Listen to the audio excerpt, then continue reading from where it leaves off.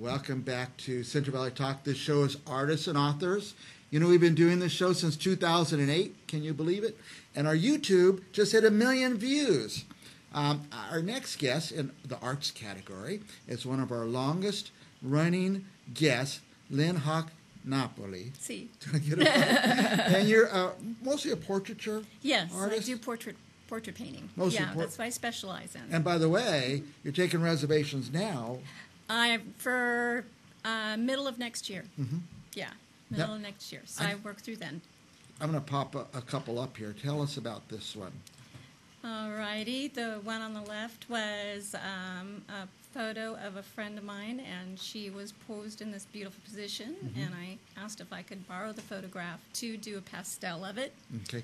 And you did it from a picture then, a photograph. Yeah. Right. Okay. Yeah, because she lived across country. So. And the other one?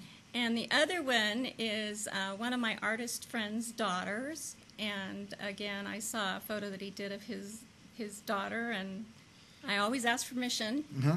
Yeah, these are just to show. So some you do as a commission, others you're just moved. Yes. And you want to do it. You're an artist. Right. And not only that, but I need work to show. Yeah. So because when I'm done with a commission, it pretty much goes. It goes with the client.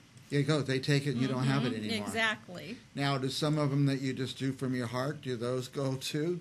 Yeah. You do a picture of your friend's daughter, they're going to end up with her probably sooner I or later. did one of Plump Jack Vineyards. I got permission to paint their vineyards, and I did 3 of them, and one sold, and I still have one.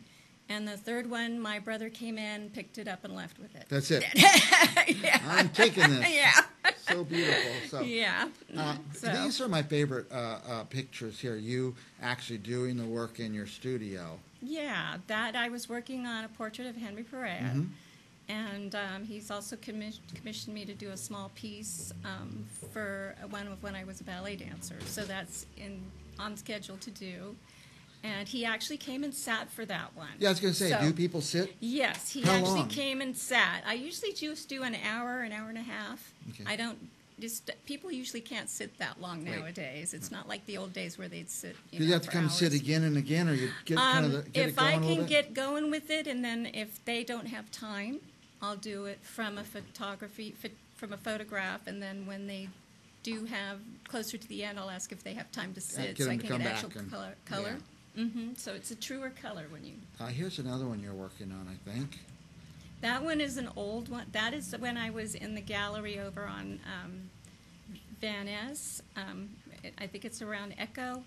And I do demonstrations when we have art shows. So I was trying to show people. I would like. That's when I can see painting when there's an art show. And I don't think we put this one up yet, or did we? That's the ones I was just telling you about. The vineyards? Yeah, those are the paintings of the Plum Jack Vineyards, Cabernet. The one on the left, I guess it would be You're Right, sold.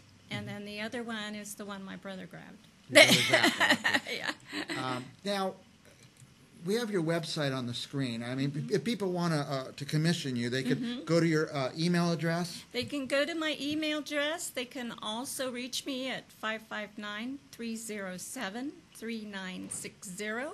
Okay. And you can text me on that number. Just say I saw you on Mike's show and am interested in having a Better portrait. to send a text sometimes these days. Exactly. Now, if they go to your website, what will they find there? We have it on the screen, napoliportraits.com. Yeah. They will find information about me. I'm a 4th-generation legacy painter. Wow. My studies, I've been able to study with some amazing artists, master artists. And Virgil Elliott's one of them who does beautiful work. And also I get counsel from other very wonderful artists. If I see something they're doing that I'm curious about, how do I get this effect with this color? What color of paint do I use? What type of brush? And they're wonderful. I am a member of Portrait Society of America. I've been a member with them for many, many years. Nice.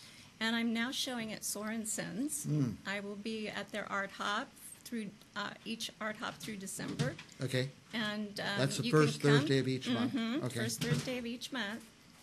and they can come and see my artwork and, have some fun too, because there's a lot of music and food, and it's just a fun evening to come For our and see. viewers hear any weird noises, we have a giant tortoise breaking in the door. We're trying to get in the door I here. think the tortoise wants to come see me. He does.